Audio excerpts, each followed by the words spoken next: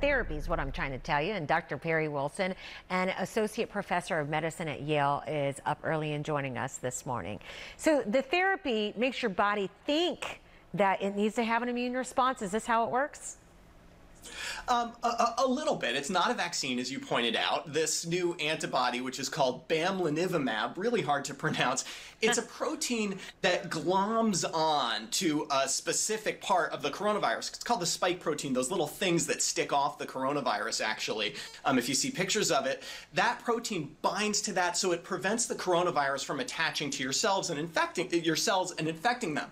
The caveat is the FDA only gave this emergency use authorization for patients who are not in the hospital and who don't require oxygen. So this is in the early stages of the disease and among people who are high risk. Also, this is an infusion. It's not a shot. You actually need to have an IV placed, and it kind of drips into your bloodstream like an IV infusion. So you're going to either have to go to a hospital or an infusion center to get this. So we're not talking silver bullet here, but at this point, we'll take whatever we can get, right?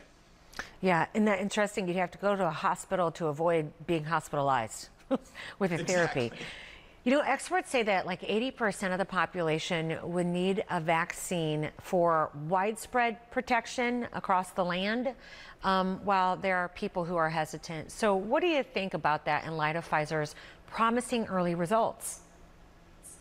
Yeah, such encouraging news from Pfizer. As you know, we haven't seen the official paper yet. We've only seen the press release, but it looks really good. 90% efficacy.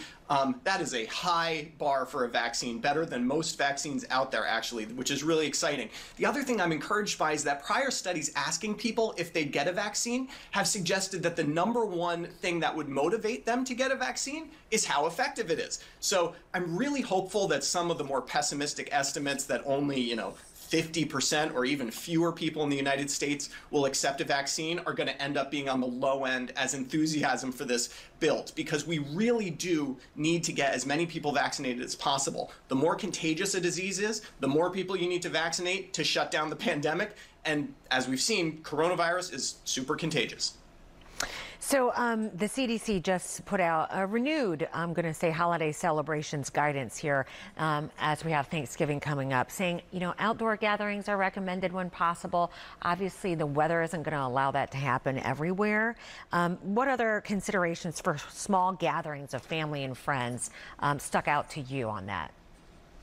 Yeah, the CDC stopped short of specifying like a given number of people that they think is safe inside a household. Instead, they just sort of gave a range of risk. The lowest risk, obviously, is you just celebrate with the people who are already living in your house every day, and that is the safest thing.